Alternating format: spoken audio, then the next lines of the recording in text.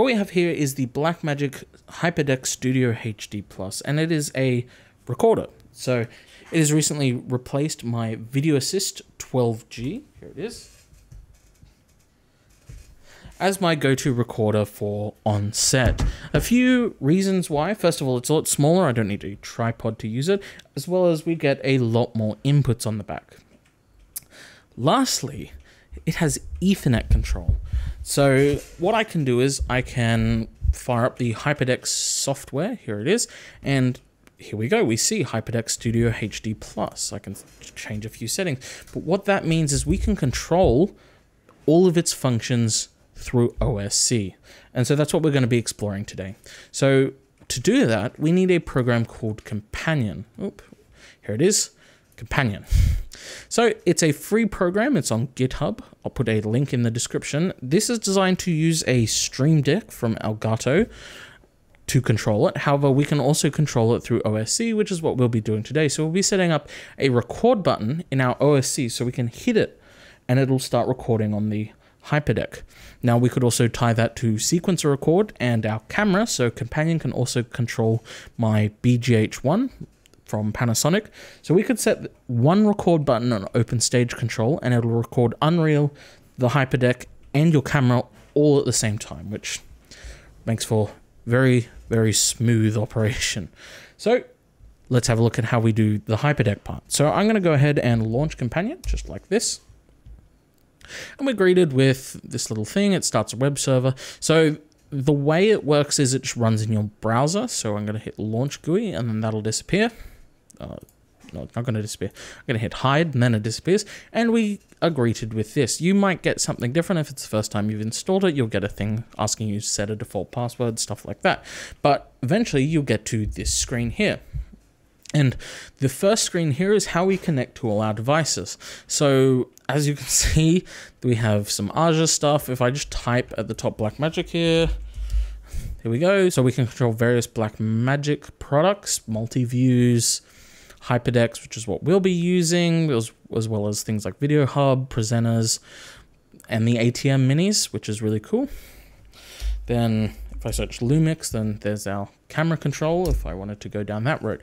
So what I'm going to do is go ahead and add the Blackmagic HyperDeck. Here it is. Just hit the add button to it. Next, we have a few settings here. I can give it a label if we have multiple of them. I can choose the model we're using. So we're using the HD Plus. I need a target IP address. So I can find that either on the HyperDeck itself by going into the menu, or alternatively, I can just hit the little button here and grab it in the HyperDeck Studio software instead. Righty, go ahead and paste the target IP in here and then hit save and it'll say connecting and then okay. So it's connected. So now we can control it using Companion. So what I'm going to do is go to the next tab here, which is called buttons. Now this is where you would set up your Stream Deck, but we also need to set this up even if we're controlling with OSC. So I'm going to click the first button and choose a regular button here. I'm going to call it record.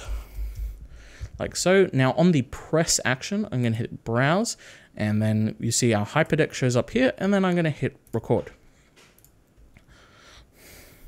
Next, on the next button over, I'm going to create another button. I'm going to call this one stop and then I'm going to browse and then I'm going to choose the stop button here. So the way the HyperDeck works is the record button records. So I hit it and we start recording. But the record button doesn't stop recording. Instead, we need to hit the stop button to actually stop recording. Pretty common thing, so you don't accidentally bump it, stuff like that. So we've set up both a record and a stop. We can test that, so we can hit test action, starts recording, hit test action on the stop, stops recording. Now, to use this in OSC, we just look down here at the bottom and you can see right here, it says hint, control buttons with OSC by using this address on this port. Really simple. So what I need to do is I need to add this as one of the things we're controlling in OSC to start with. So I'm going to go over to our open stage control here and hit stop. In the send area, I'm going to hit space and I'm going to type localhost again. Obviously, if this was running on a different computer on your network, it would be something different. I'm going to add in the port, which is using 12321. Then I can go ahead and start it up again. Let's close that. Now, I'm going to put this on this side of the window. I'm going to grab this one. I'm going to refresh our control here, open up our session we've been working on. Enter edit mode and add some record buttons. I'm going to do it at the top just so they're easy to access. So I'm going to add 2 of them, button and button.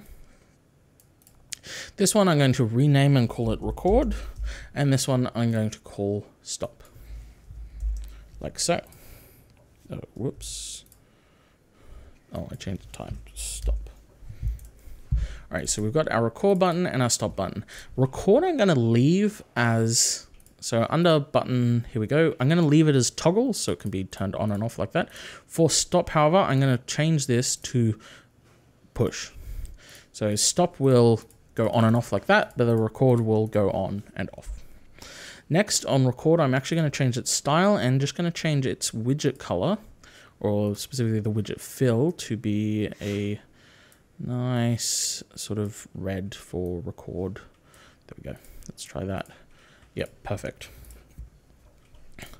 Lastly, what I need to do is I need to plug in these values. So make sure we have record clicked, and then I'm going to copy this address here. Oops. Make sure I don't grab the space at the end. Copy it. And under OSC, I'm going to go ahead and paste that in. Then for the stop, I'm going to do the same. I'm going to click the button. I'm going to grab this one, copy it, and paste it into the address on OSC. Go ahead and hit save and disable the editor.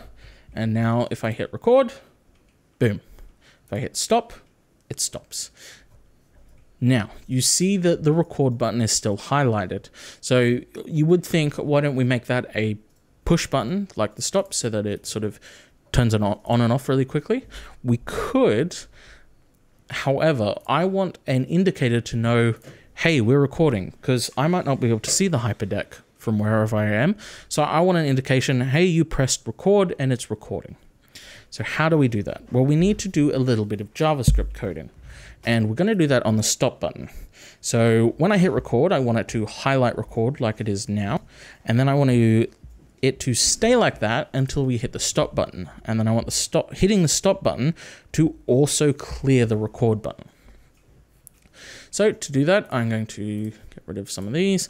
I'm going to go to the scripting tab and the on value. So on value is when, on create is when it is created. So when we first open the session, and on value is whenever the value changes. So in that case, when we press it, the value momentarily changes to 1.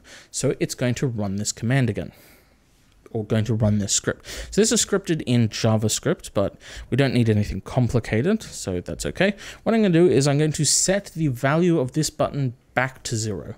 So when I press stop, it'll also set record to 0, which will clear it. So to do that, I'm going to use set. I'm going to open brackets and close them again. In here, I'm going to go parentheses, like so. I'm going to type record. So we want the button name I want to control, which is, in this case, this button ID is just record, as it is in the tree down here. So we're going to set this button. I'm then going to go comma.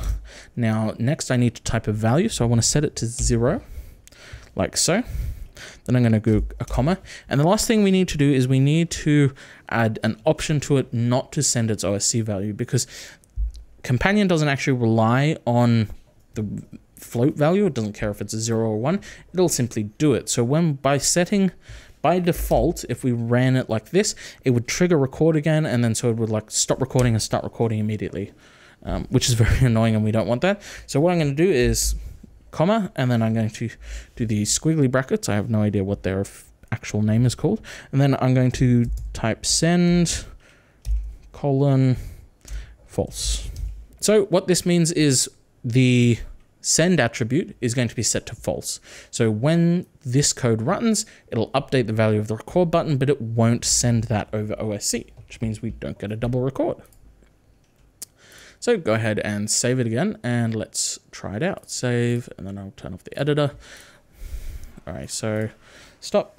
Just make sure we clear that value. Okay, so I'm going to hit record. We start recording. The box is highlighted, so I know it's recording.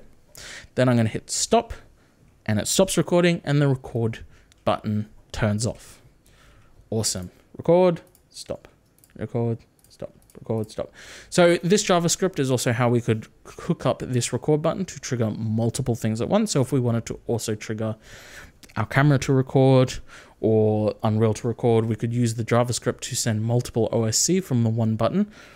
And just like that, we have a sort of universal record button on our OSC controller for virtual production. Hopefully you found that informative and useful. Thanks for watching, and I'll see you later.